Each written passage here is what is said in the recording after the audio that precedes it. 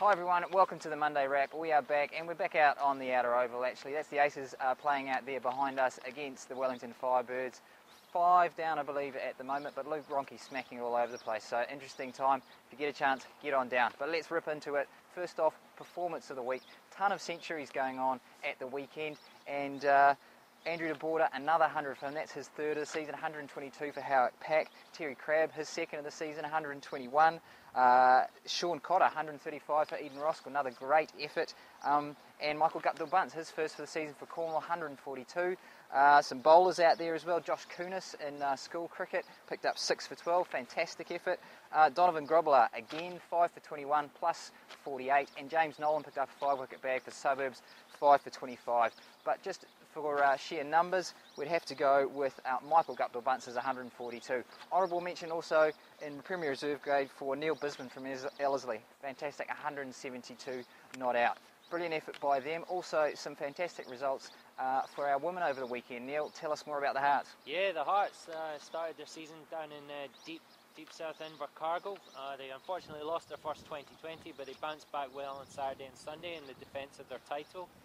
There was career best figures from Georgia Guy with the ball, and then a top score for the Hearts ever for our White Fern Katie Perkins, and then Megan Tremaine was excellent in both games with bat and ball. So the girls are off and running, 2 from 2, and well on the way to retaining their title, and they go down to Masterton next week to play the Central Hinds. So good luck to the girls down there.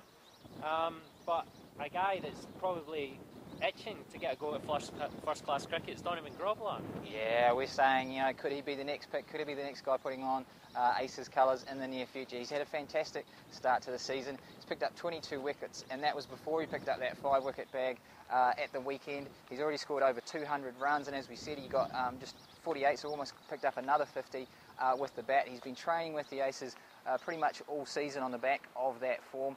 And if they're looking for another all-rounder, I think the Aces could do an awful lot worse than him. He's been around Premier Cricket for quite a while, and it looks like he is in the prime form of his life at the moment. So maybe you heard it here first. Donovan, go for it, mate. Hope we see you in Aces colours very soon.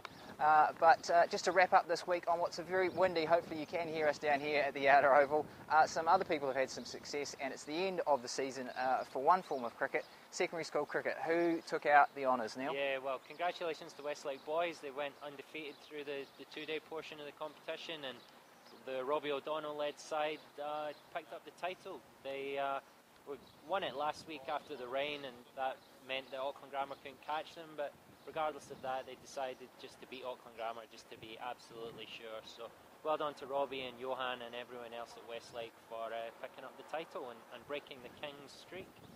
Fantastic stuff. And just before we go, we have to say we weren't able to do it last week because we didn't manage to get a Monday wrap out, but big apologies to Gareth Shaw. We missed him out for Performance of the Week a couple of weeks ago. 9 for 16, one of the outstanding performances that we'll probably have all this season, possibly this decade, and I'm sure probably the best one that Gareth's ever going to have in his career. So apologies for not getting it in there, but a belated Performance of the Week to Gareth. It was a fantastic effort in Premier Cricket a few weeks ago. That is us for another week, and we'll catch you next time on the Monday Wrap.